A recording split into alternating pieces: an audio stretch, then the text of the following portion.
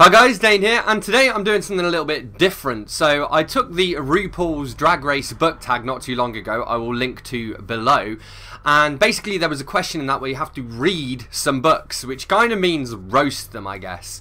The goal in that was to do it for some of your favourite books, and I enjoyed doing that, and also I think a lot of people watching the video thought it was fun, so I've decided I am going to read some more books. So for example, like Dan Brown, well, I mean, that's just a creative writing teacher writing a book based on what creative writing teachers say you should do to write a book.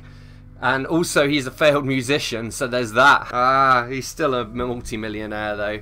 I mean, Stephen King in Everything's Eventual. This is theoretically short stories, but as my good friend Matilda Gothica pointed out, Stephen King doesn't do short stories, he just does long stories.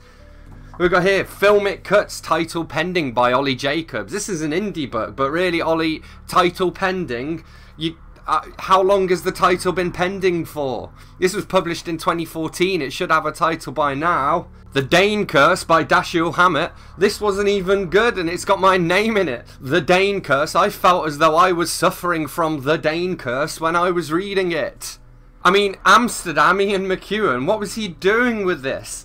I don't know whether it was supposed to be a surprise what happened at the end, but considering there was only one thing in the entire book that mentioned Amsterdam at any point, it was pretty obvious that was the direction it was going in. Oh, this was just, no, bad for representation of what euthanasia is. That's actually not really me reading the book, that's just a review of it. The Story of Brexit, I mean, how many pages does it take to say everything is fucked?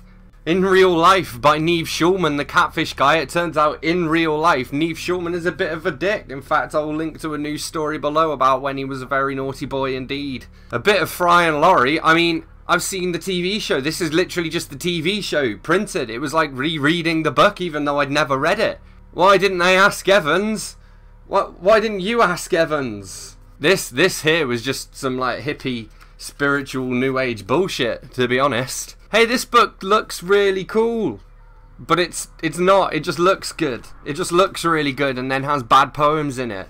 I mean, this is the guy who wrote This Is the Way the World Ends, not with a bang but with a whimper, and in here he's going, the rum-tum tugger is a curious cat. If you offer him a pheasant, he would rather have grouse. This is how the book ends, not with a bang but with a whimper. I mean, this one's a cookbook, and they kind of imply with bish bash bosh that it's not going to take long, but it actually takes like an hour to make every recipe. Although they are delicious. 3, 2, 1, go. Hey look, we got some more from my bookcase tour video I'm doing.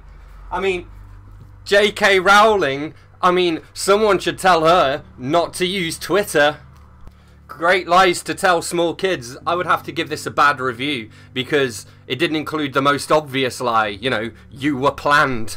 Oh, it's Rick Riordan, a.k.a. Oh, it doesn't even have his name on it, doesn't. This was an advanced copy I got, just showing off my advanced Rick Riordan. I'm not a particular fan of his. Oh, my hair's in my face. Rick Riordan, I mean, it's basically just YA Jason and the Argonauts. Natasha Roche, Student Life for Survival Guide. I mean, was that the best picture they could get? Oh, The Trouble with Parallel Universes, new writing from Roehampton. Well, this is my old uni and they didn't ask me. If you smell... How do you do the eyebrow? I mean, how do you know that he's not a psychopath? Just lying about what psychopaths are. Also, this was just... I mean, well, see, my theory with this, the author said this was based on conversations with her actual friends, and I just think she needs to get new friends. Poems for a world gone to shit. These were shit poems for a gone to world. Ah yes, the depressing contingent, all quiet on the Western Front and Holocaust.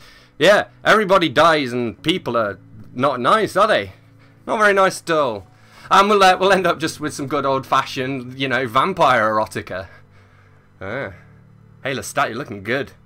Alright, so I don't know whether I've managed to make this any good in editing, but I guess... I don't know. That is the magic of YouTube. We'll find these things out together. So, as always, thanks a lot for watching. Don't forget to let me know in the comments whether this was good or bad. Hit that like button if you've enjoyed this video. Hit subscribe for more, and I will see you soon for another bookish video. Thanks a lot. Bye-bye.